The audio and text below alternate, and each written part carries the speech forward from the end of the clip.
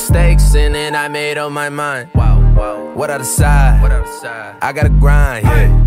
I gotta grind. I gotta grind. I gotta grind. I gotta grind, yeah. All of the time, yeah. 24/7. Yo, what the frick is up, YouTube? It's your boy Landon, and we are back again. Obviously, you've seen the title. This is a little bit of a different video. Just kind of a 2021 year in review video. Just kind of wanted to make this, you know, just kind of wrap the whole year up. We're going to drop this video on the 2nd, so obviously it's coming out in 2022. But also, at the end of the video, I wanted to talk about some of the changes going to make to the channel in the upcoming 2022 year. Just, you know, because it's a new year. Been grinding for a year, almost, other than a couple of times I took breaks, I uploaded almost every week. So yeah, it's been a big year. Shout out to the whole Killa community. Y'all have, I mean, I think when I started last year in early December, like posting consistently, I had just under 200 subscribers, and we're almost to 1,000 now. Which, speaking of that, y'all see this right here. We got the merch in. So I mean, once we hit 1,000, I gotta print those bad boys up. But then once we hit 1,000, I mean, merch is coming out. You see it right here. I ain't capping. I got the merch on the way, so y'all stay tuned for that. But yeah, stay tuned at the end of the video. Gonna give you a little like talk about what's coming next for the 2022 season. But for now, enjoy some videos of the 2021 year as a whole, track, cross country, all of it. So thank you all so much for watching. Shout out to the Killa community. Love you guys. And let's have a freaking big 2022.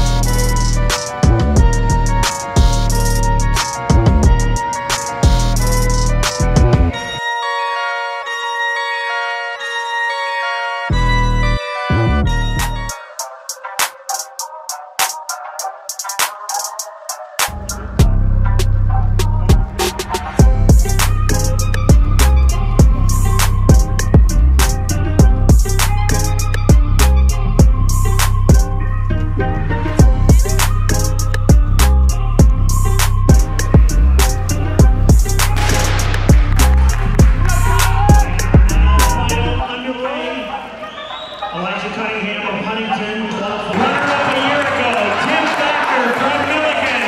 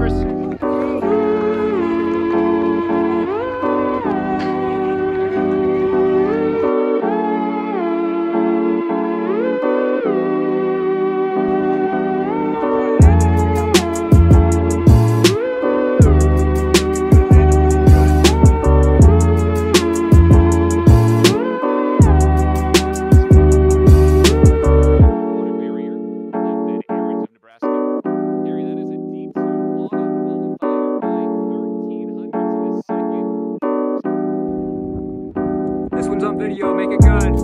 Here we go. 2, 3.